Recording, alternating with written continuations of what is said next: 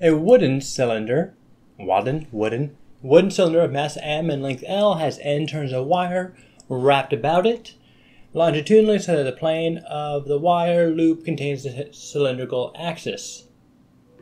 Okay, what is the least current, the smallest amount of current through the loop that will prevent the cylinder from rolling down the plane inclined at an angle theta to the horizontal in the presence of a vertical magnetic field? Okay, so we're going to draw a couple pictures here to get an idea what's going on.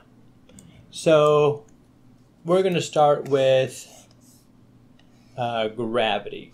Actually, I'm going to draw this a little bit more extreme. That way the sine and cosine components will be a little bit more obvious. So this will be theta. And I'm going to copy and paste this because we're going to do one for gravity and we're going to do one for the magnetic torque.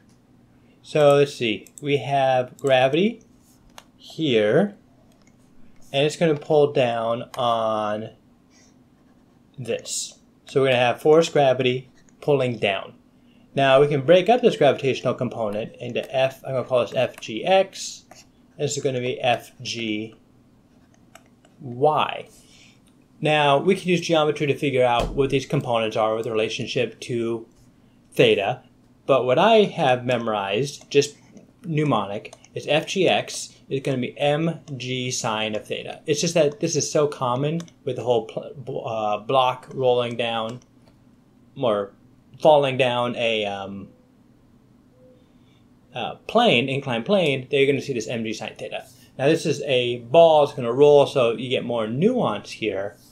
But since we're talking about torque, it's going to work out just similar. Trust me on this one. At least, trust me so far.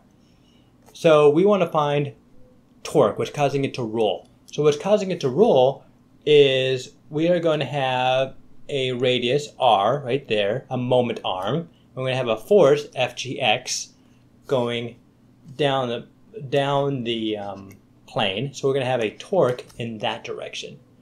Specifically, this torque is going to be written as r cross f, where because it's cross product, torque is a vector, and it's going to be perpendicular to r and f, because that's what cross products do, is it gives you a perpendicular vector. But I prefer to think of torques in terms of clockwise and counterclockwise. Either way is fine, as long as you got a conceptual understanding of what you're actually doing. So the cross product is a measure of perpendicular. So this is going to be RF, and I'm going to call this GX. So really, this would be a cross product between this moment arm and F going down. But since cross product is a measure of how perpendicular two vectors are, what I'm actually going to do is I'm going to look at this as R cross F X plus R cross F Y.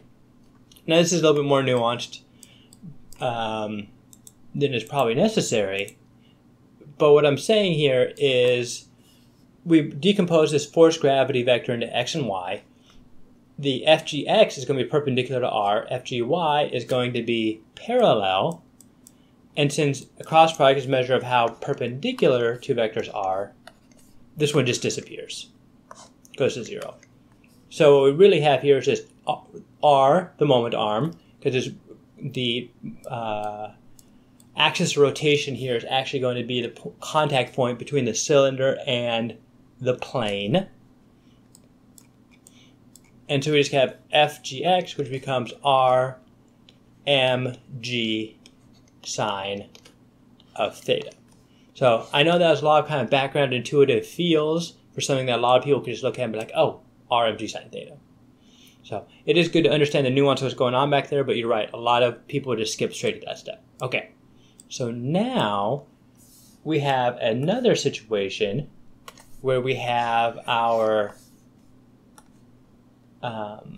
cylinder right here, and we have, I'm going to draw a little bit of perspective here, a copper wire going like this, and we have a magnetic field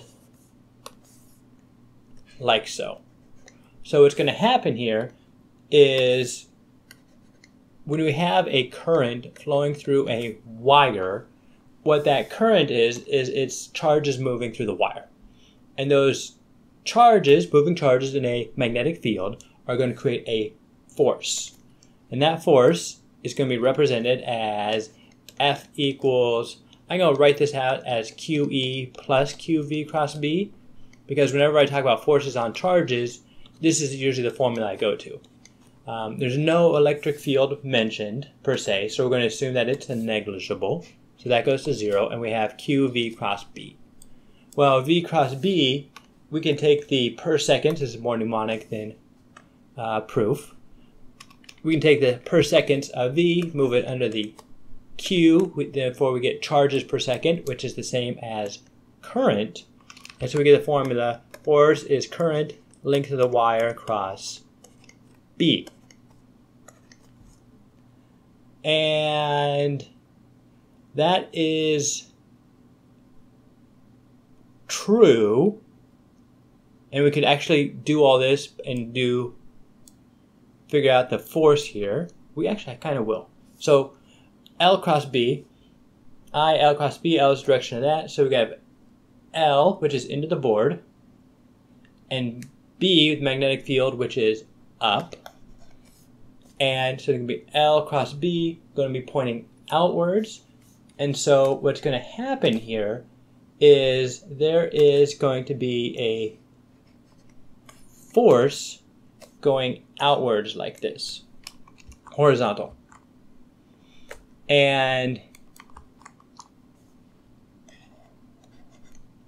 that force is going to cause a torque going that direction. So it's going to try to make the plane of this coil of wire, which you can draw it like this. I'm going to do A for the area vector, which is the vector that is normal, perpendicular to the plane of the coil, straight up.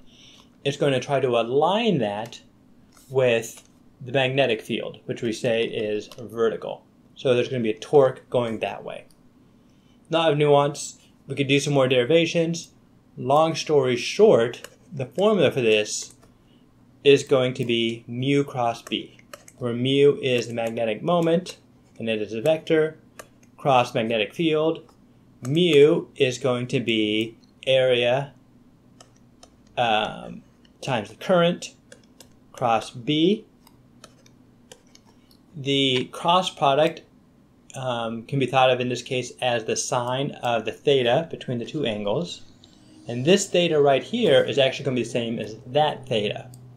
You can figure that out through geometry, or you can look at it intuitively, where if we have a plane, like so, with this theta then equals 0, and that's the little coil of wire right there. It goes up, magnetic field goes up. Here we could also see that the angle between A and B would also be 0. So theta equals 0, theta equals 0. This angle right here is the same as that angle up there, which is the angle between the two vectors, an area vector, which again is the normal to the plane of the coil of wire. And B is the cross product of that is going to be sine of theta. Okay, so lots of talking, and we get I, A, B, sine of theta.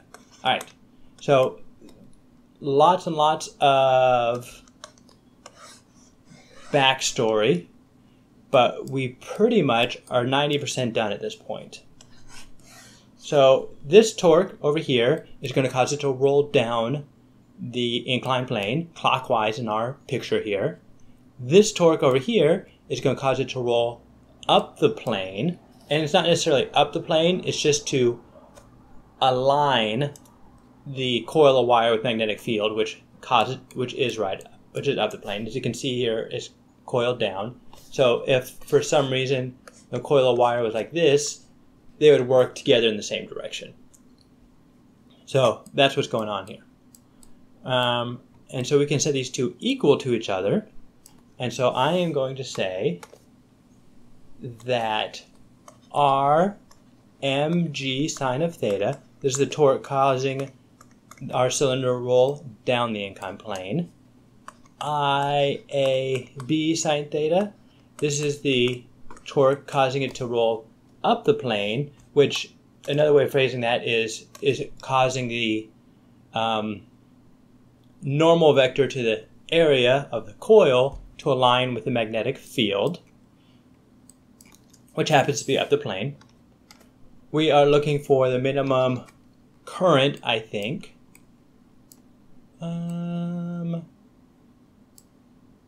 Least current. So rearranging this for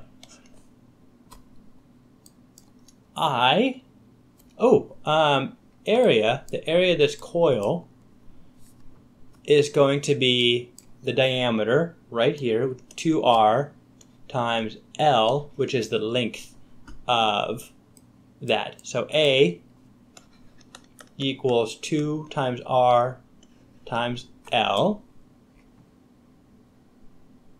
Is that reasonable? I'll say that's reasonable. So we have R mg equals area times 2r times length times b. There we go. Now what I'm saying here is that the radius cancels, which is convenient because I don't think they give it to us. So I equals mass times gravity over 2 length times magnetic field. So let's take a look, make sure we got most of what we need. Wooden cylinder, end turns, totally forgot that. So over here, this is for 1 turn. So we're going to multiply the bottom by n because I should have had an n up here. The more loops we have, effectively the more area the more loops we have, the more total area we're going to have for the torque to act on. So I just forgot the n there. Current equals mass times gravity over 2 Lb times n. Hope that helped.